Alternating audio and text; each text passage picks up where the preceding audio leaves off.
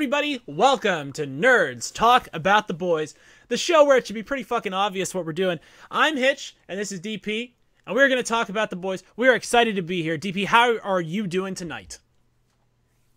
I'm doing good. How you doing, buddy? Doing pretty all right. Ready to talk about some of the boys? I'm about ready to talk about the boys because I've been excited to talk about this show for a hot minute ever since season one ended, or when I saw season one. We've been talking about coming in and doing a show about the boys.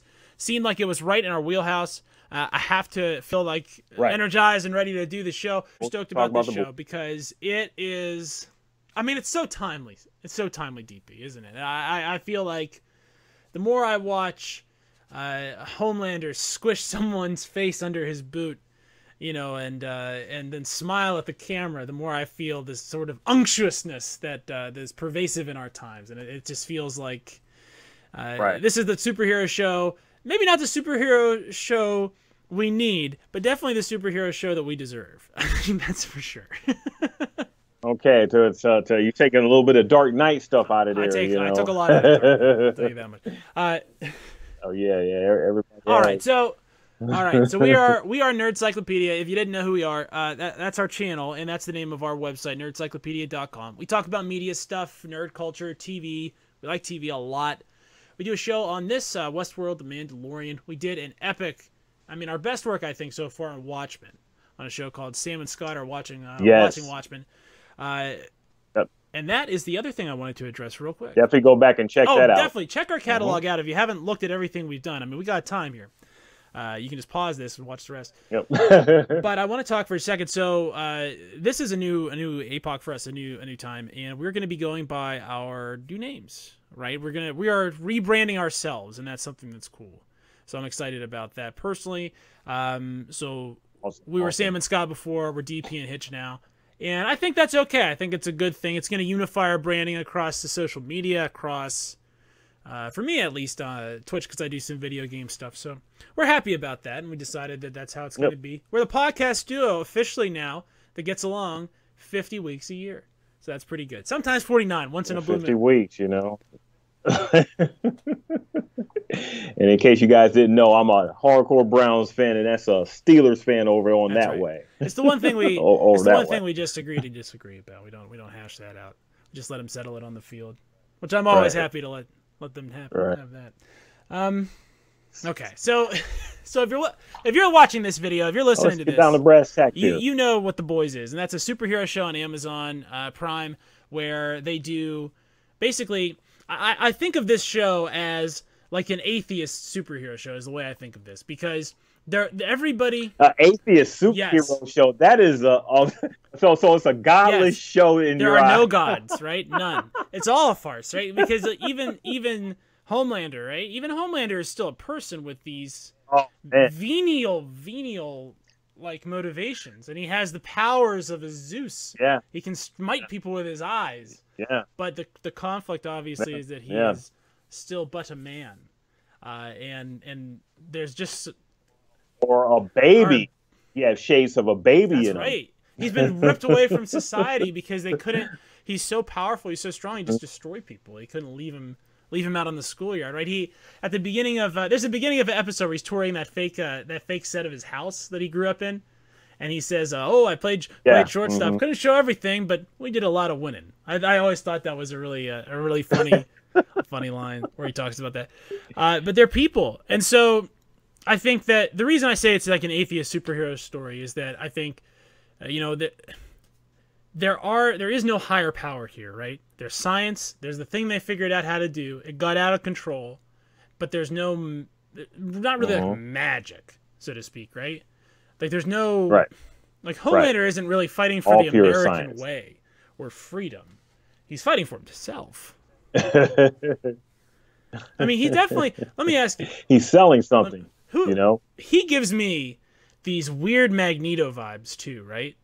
Where he has this it's like this combo of how you don't think it's like he has this like this view of humanity. It's that they're inferior, and he definitely has that. He wants to lord over them, and he has reproduced, which means he wants to populate the world with his offspring, who we know he thinks are superior.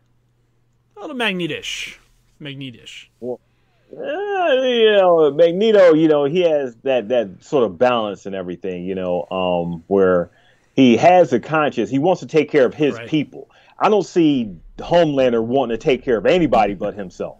He takes care of a lot of people. Oh yeah. You take care of whole planes and everything,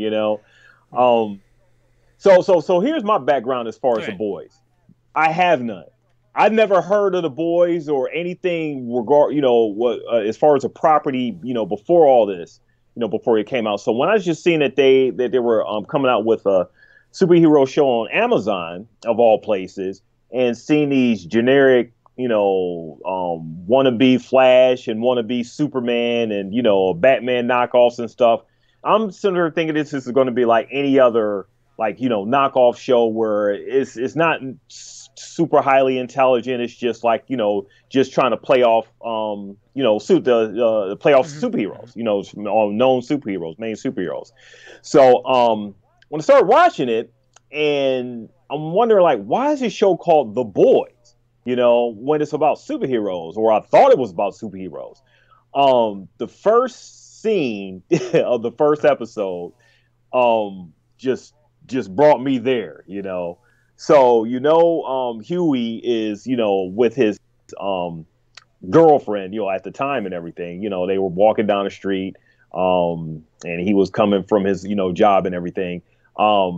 And he's about to, if just refresh my memory here, he's about to tell her he loves her or something like that. And then she ends up stepping out into the street, and all of a sudden, blood splash. And you hear this sort of zoomish sound, and all of a sudden, and then you see A-Train on the on the far end of the screen and everything.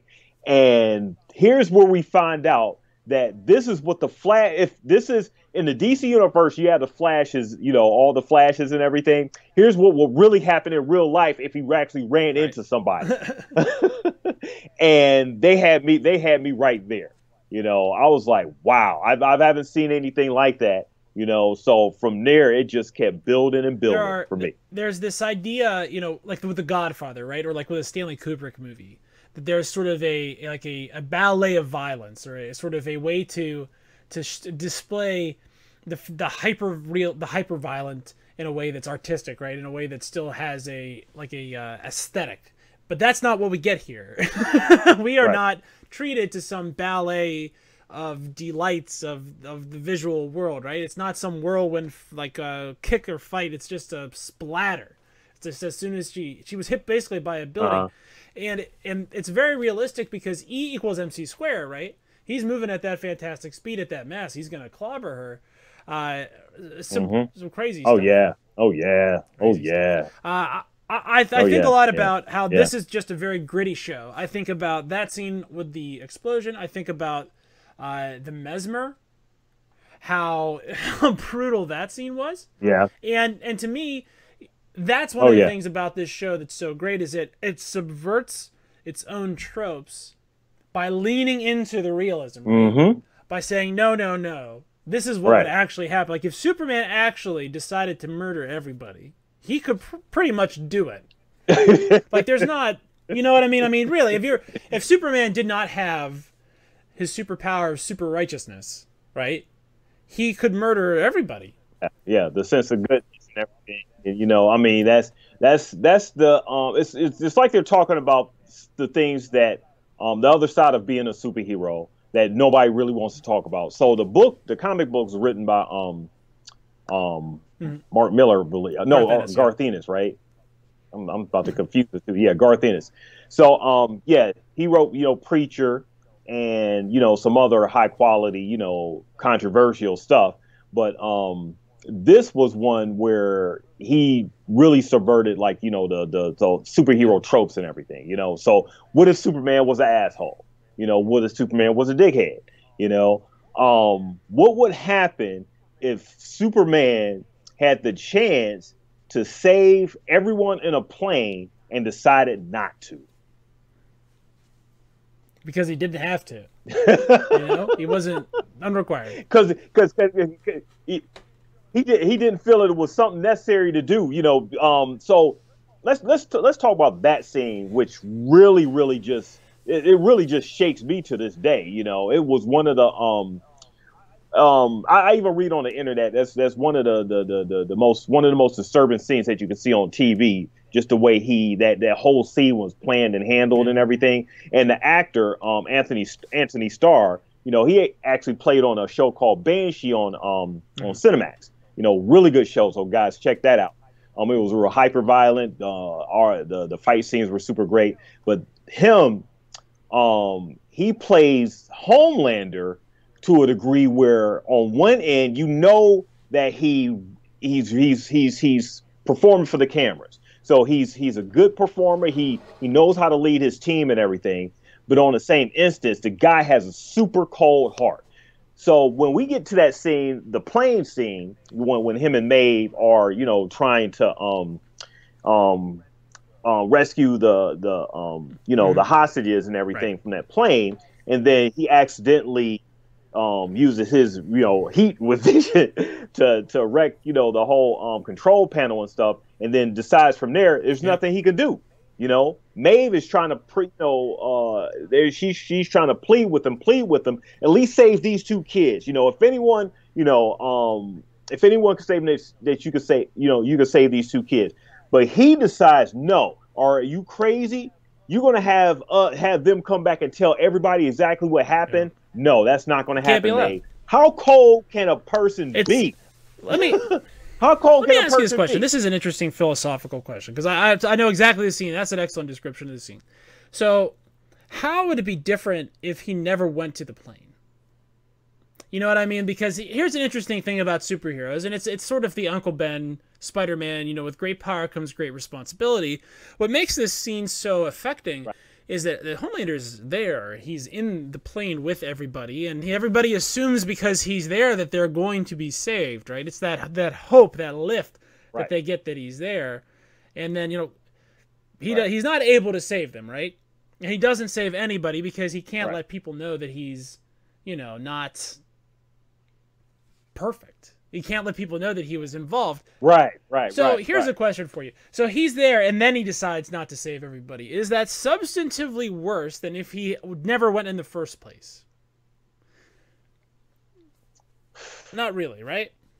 I mean, there's there's really no right or wrong answer with that and everything. You know, it's like that question of does a tree really fall, or can you hear a tree fall if you haven't, you know, if you wasn't in a forest? Well, is that how it goes? It's a question of it's this. I think we've talked about it before. I think I've talked about the streetcar experiment, or the streetcar thought problem. If you throw the switch, you kill one person but save 10. It's sort of like that, right? Yeah. So Homelander's powers are sort of their own. They bring their own moral imperative with them, right? Because he is sort of bound to intercede in any matter in which he could, if it reduces human misery, right? From a moral standpoint. And so for you and me, that means if there's someone like falls down, like in the street, we're supposed to not let them get hit by cars, right? Like that's the bare minimum society requires of us. Right. But it's different for him. So as soon as he is choosing who to help at all, anybody, right? As soon as he's choosing to help anybody or not help anybody, he's making those moral choices. The same way he was making them on the plane. Right. What was interesting about the scene is that it made that very obvious that was the moral choice he was making, right? Is that he was choosing not to intervene that way. But he could accomplish the same thing just by choosing to do something else, like go and shake some little kid's hand instead of doing it. It's this. Well, let's talk about the motivation of him even being on that plane, because he was sent out there to intercede because the Vault is trying to get the superheroes into like the military. They're trying to take control of the military by eliminating the only thing that could possibly stand up to them, right? Right. So they need, like, you know, Congress or, you know, the government's blessing in order to get them into the military. So let's save these people. You know, you'll look good doing that because Vault is a for-profit, you know, sales type of corporation and everything. So they got the superheroes. Let's go out there and get them to do what they can to sway the American public to get the government to, approve the measures to get them into like, the military and everything. So Homelander takes it upon himself to do it a different way, do it in a sense of fear, where in one element, in one essence that, he was sent out there to provide hope and see, okay, this is a reason, it's a good thing for us to be in the military. At the end of that episode, you see him sort of turning the tables and saying that, okay, we're not going to let this happen ever again. We're not going to let this is not something, this is not the American way and everything. We're going to take charge. And this is the reason why the government should let us into, the military and everything. So he's feeling that he's making that decision in the moment to use his, I guess, sense of morality or, nonsense of morality to make that decision to make this type of decision to have them actually, do what they need to do and accomplish the task that they need to do. It has a big Reichstag fire sort of component to it that I think you're hitting on here, where he says, basically, if you let us intervene, we could have stopped this. But we know that that isn't true. We know that they couldn't have stopped it because they didn't. Right. And they did try to intervene, right? So Homelander is basically by covering up the fact that he was there, and that's what he sacrificed when he didn't take a couple armloads of people out of there. He could have still grabbed a couple armloads of people, or done as many trips as he could have done without breaking their necks or whatever, or just juggled them all the way, whatever, right? That could have been, Seth Rogen is involved with this, it would have been hilarious. Whatever it is, it would have been better than anything I could think of. So basically, he could have done all those things, but he didn't, and in doing so, he left himself this moral opening, and he's able to exploit, right? He's able to exploit the emotions of the people by withholding information from them in a very fascist way. And that's a capital F word in this show because the imagery is quite fascist. The idea of strength is the only thing that can beat strength is a very fascistic idea. The idea that, people are chosen specifically from birth to be great is also a very fascist idea. The idea of having corporations run the economy and it's privatized the military is also a very fascist idea. And so the F word is really prevalent here. Yeah. And it's all over the place in this show. And I think that it would be a disservice to the people who make it not to talk about it because it's so liminal. They have to mean it. I mean, they have to mean us to say, wow, this is an evil thing. An evil being wearing the colors of the United States and literally going to foreign places and like I said, putting the boot into people's faces, right? Well, okay. So it would be your interpretation of what we may feel that it's the moral thing, is that it's evil and everything. But, in this world and all that, they're looking at Homelander. They're looking at Homelander as like, the pillar of strength. Is that he's the one that's a fault. That also is a fascist fault. So this hollow pillar. We know that. Yeah. So it's an interesting comparison to how fascism works in the real world, right? Because these things happen in the real world, except instead of one person having the strength to overrule the entire state, it's people that band together and through their willpower overrule the will of the state. It's different that way. But Homelander is in very, very, very, very much, I think, a symbol of the violence inherent in fascism. So it brings to another point. Let's talk about the one scene where they were at the retreat. Oh, the religious retreat. The religious retreat. Okay. Yeah, the religious retreat and everything. Homelander made. So go ahead. There's this. Okay, so here's what they're talking about is obviously this idea that there's people in religions who are insincere. And it's not a new thing. It's not a new thing in America. It's not a new thing in the world. People have been referencing insincere priests for the entire duration of history in every religion. Okay, there's a cynical end to religion, and people lampoon that always, right? So it's just an evergreen thing. So they're doing that here at the prayer retreat, where they're all talking about their faith and talking about their faith. Now, especially for Homelander, we know that's bullshit. Like, we know that's total shit.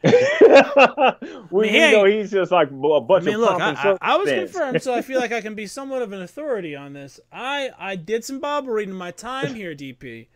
I do not remember thou shalt use thine heat vision to slash thine enemies in twain. I don't remember that being the 15th commandment or anything. I don't know that Jesus would be okay with abusing your power disparity to smash the innocent. That being said, so there is this... Fascism wants to cloak itself in morality. It wants to cloak itself in the idea of patriotism. And that is this veneer, this false veneer that's applied to everything. And this is a pillar of these sorts of political movements where they do not want to be questioned. We can't question the patriotism of this group because look at them. We can't question the true aims of this group because look at how tied into religion they are. Look how tied into morality they are. So they wear it like a shield to protect themselves. It's like a turtle shell, right? Or like a horseshoe crab shell because what's underneath is disgusting. And have you ever turned a horseshoe crab over, Sam? Right. And DP, have you ever done that? No. It's gross. Not at all. Not at all. But you get enough people to back your, sense of fascistness and everything. If you can convince enough people then you that you're feel legit, you can do it. But that's the challenge, right? Because you're not. Yeah. Because you can't be. Because you know that you're a hollow pillar. You know that you're a clanging gong to take the actual James James version of it. But we see in Homelander, he cares about nobody but himself. That he already knows who he is, as far as like, his sense of self and everything. We see how that manifests itself anytime he has his relationship, talks with the boss. I'm forgetting her name. Elizabeth Shue, Madeline Stillwell. So she's like the chairman, the vice president of Vaughn International, but she has this crazy sexual, baby, relationship with Homelander, and that's his weakness. At least for like the first first 7 episodes. I wonder how much of that's legit. How much of that do you think is legit from Homelander, and how much of that is you think manipulating her to think she's in charge? Well, if it is a thing with Homelander being, manipulative, it's a hell of a con on his end, because for the whole series, I'm thinking that she has more control over him than he has over her.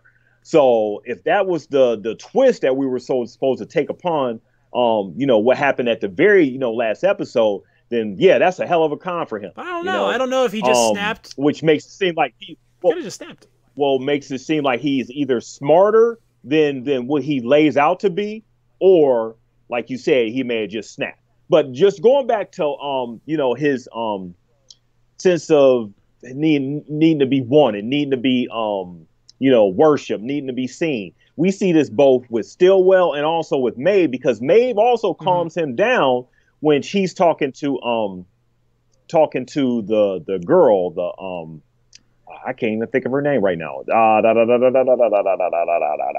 Huey's girlfriend. She's Starlight. So he's talking to Starlight because we find out, or he finds out, that she betrayed him.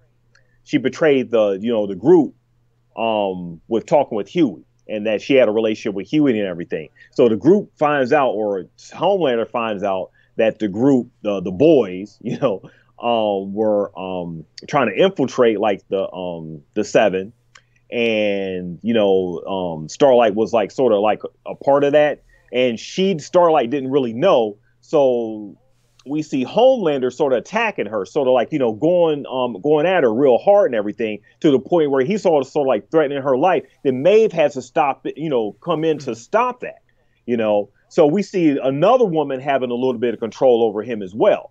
So we see a little bit of weakness on his end when it comes to these two women, because we also see him saying, he said that's my better half. So we assume that he does have some sort of relationship with Maeve, but we also see that same type of relationship going on with Stillwell. It turns out, and like I said, you know, when you raise a child in a lab, it stunts them emotionally. And we've seen that here. I was watching Umbrella. I watched Umbrella Academy recently. Have you watched Umbrella Academy, DP? I watched a couple episodes. I need to go back because I'm hearing the second season. It's a good show. Really good. I would highly recommend it. We might really like it. We might end up. That's one of those ones we might catch up to later. But one of the things about that show that I like is that they basically, that's all the kids in that show, right? They're raised in a lab by this monster scientist, and they're all just like messed up. Right. And I think that's great to show that sort of, you know, that those things can have an impact, even if you're as strong as Homelander, even if you are in charge, and basically, you know, you're on the precipice of being relied on to be the entire military force of the only superpower in the world. I mean, that's going to put you into a position where you have as much political weight as the entire United States military structure, and that's a heck of a lot. I mean, just even from the 3 million people, the 3 million votes associated with it, I mean, that's a lot of weight. I mean, and that's just before you think to yourself, well, if I defy him, he can fly into my house and kick me through the kick me through the wall, right? The end game. One wonders what the end game is for Homelander, because if you know, we know the people that are involved in this show, and we know the creative team, so we know they're not going to just be super vanilla. We probably aren't going to get the whole, like, there's a Treehouse of Horror where Ned Flanders is the dictator, right? And they have to go to re-Nedification. You know what I mean? We probably won't get something like that. Right. So what do you think? What is Homelander's end game? Like, what does he want more than anything?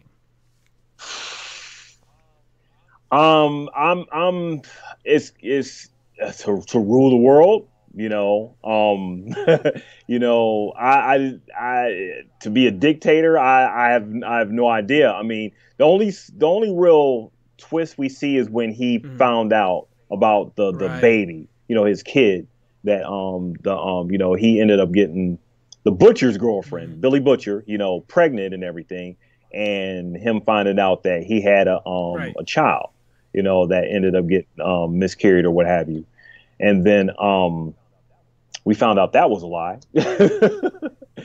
But with Homelander, that's where I'm seeing this going. I don't think the show is going to go that route, but I'm seeing that this type of character really has not a lot of redeeming qualities about him. I don't see him turning into an actual good guy, just, you know, seeing like the brighter side of things, and, you know, just going off and not, because that's not who his character is. That's not how he started out with. And I don't expect that's how it's going to end with him. But we're talking a lot about Homelander, so it's a lot of other characters on this show, because obviously it seems like we're excited about Homelander. He is like the he's the twist. He's the tropey. The shiny object of the show. He's the inversion. So he's the thing that's the most interesting. Right? Let's talk a little bit about where we left everybody.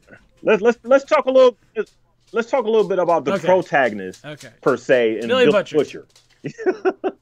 Okay, so.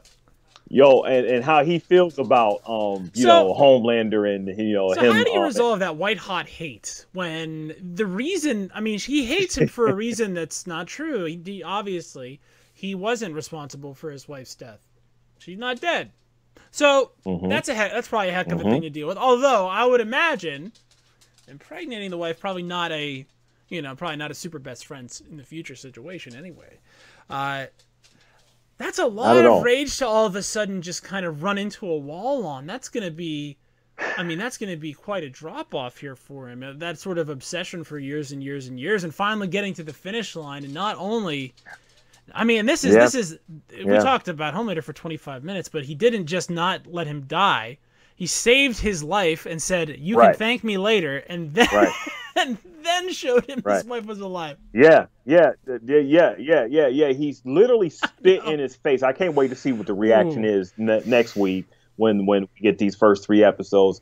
But literally, it's like knowing and you know your enemy doesn't have any superpowers, but you know you hold this big thing that he cares so much about over him, that, you know, it would not satisfy you just to kill him dead and eliminate the possible threat that he may hold, but to spit in his face and show him that you actually that he actually is in possession of your wife, girlfriend or what have you. And you made he made a baby. He made a he got to say they have a kid together and everything.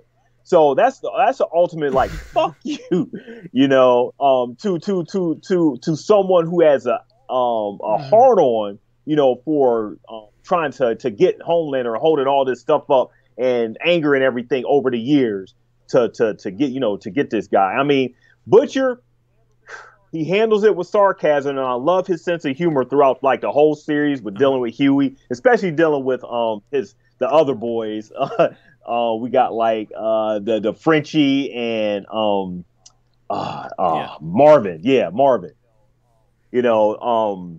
Where we see how he deals with them and everything, and I just love like their whole interplay, and I love how Marvin and Frenchie, they have like a history, but Frenchie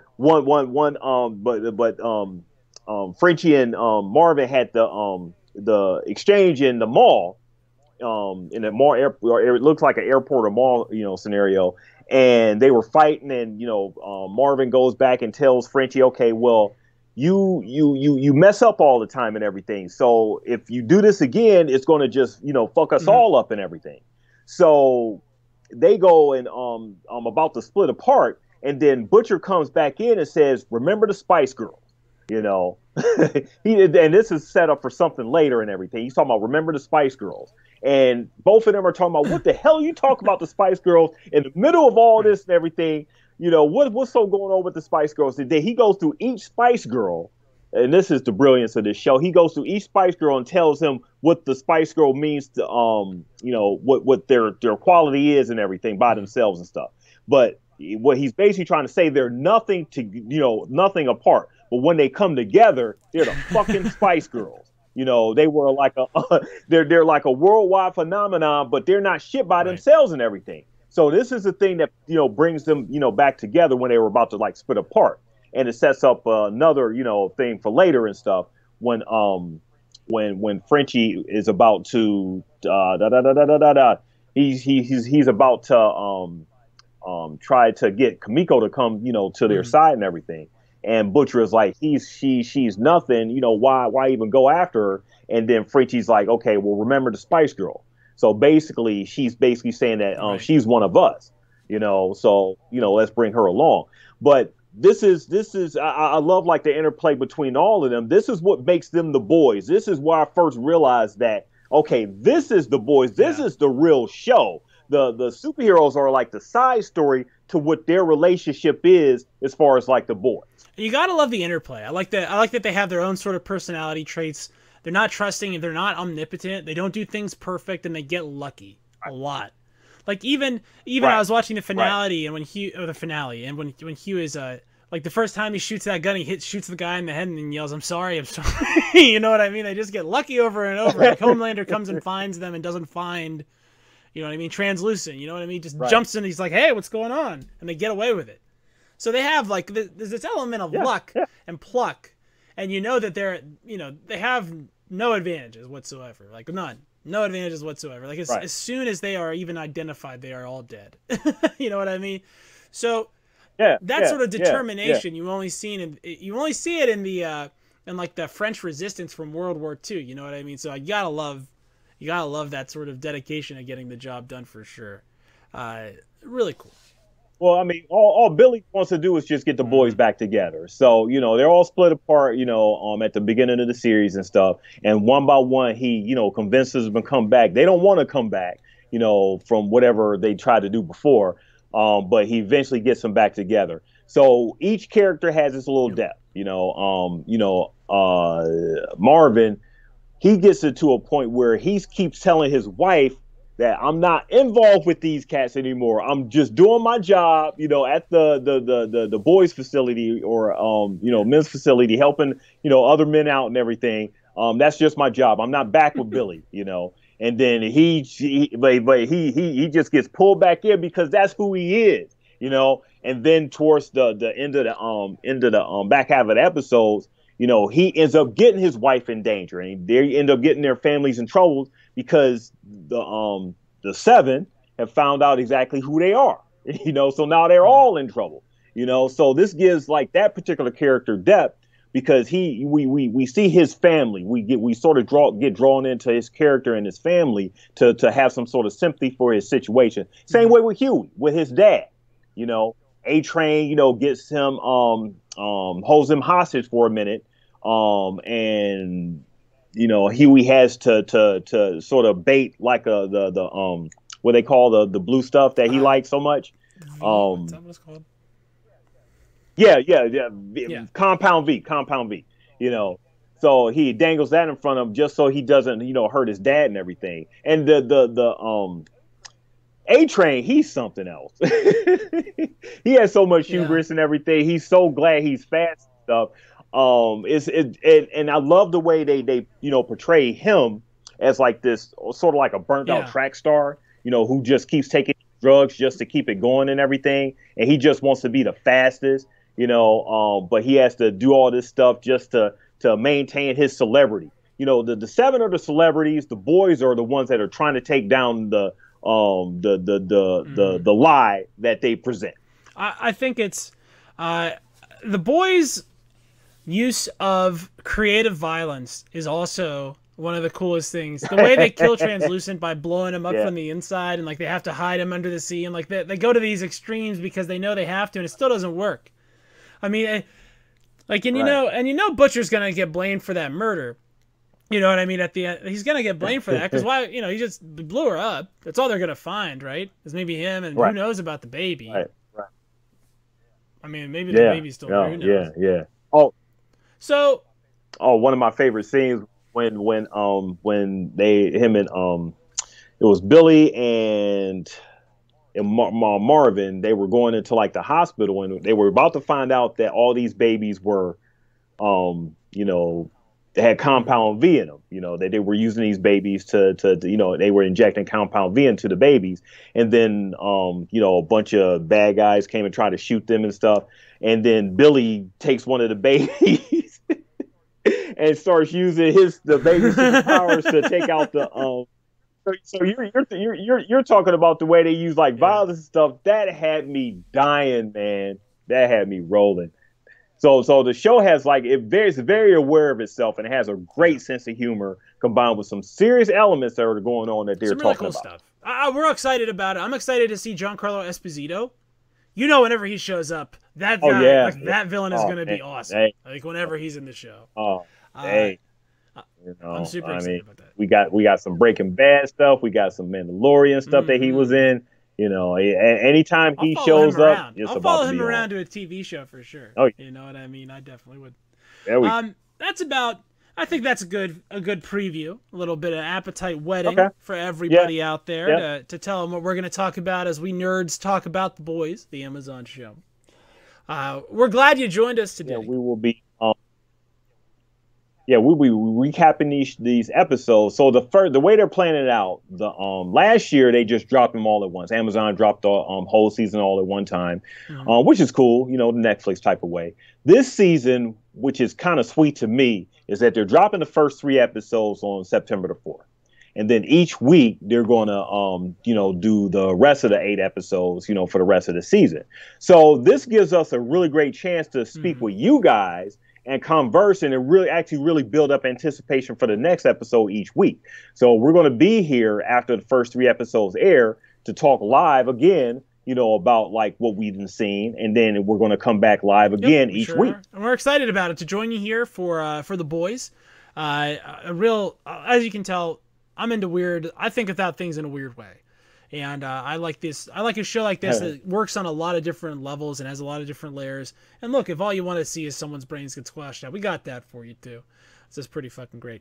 All right, well, that's about all we got for you today. Before we go, and I know I messed up earlier, guys. So you know, just call me out. #hate 8DP Brown. You see at Dog Pound Brown at the bottom and everything. So basically, make sure that you guys go to nerdcyclopedia.com. If you want to check out our website, make sure that you are emailing us at nerds@nerdcyclopedia.com. Also, we are on Twitter, Facebook, and Instagram at Nerdcyclopedia. And you can see. All right. So you see it right here on the screen. You can see all of our little tags there. You can find us on many different All our little tags are Many right of the there. medias. And make sure that you guys are subscribing to our podcast. We're all over Apple. That's what I was trying to say earlier. We're trying to we're all over Apple Podcasts. We're all over Google Podcast, Stitcher, iHeartRadio, anywhere that you listen to your favorite podcast, Spotify, we are there as well. And also we're on YouTube, obviously. You know, you're watching here, so make sure you click on that subscribe, tell your friends and share us, and click on that notification so whenever you hear so whenever we are, you know, going live, you are going to get that notification. You can join us or not. It's a beautiful thing. Whatever. We don't care. We're not that thirsty. But you should join us. That's right. That's episode 1 of Nerds Talk About the Boys, and I guess we'll leave it there. DP.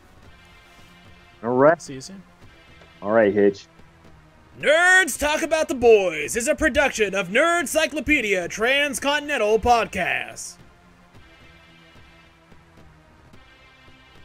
Nerdcyclopedia.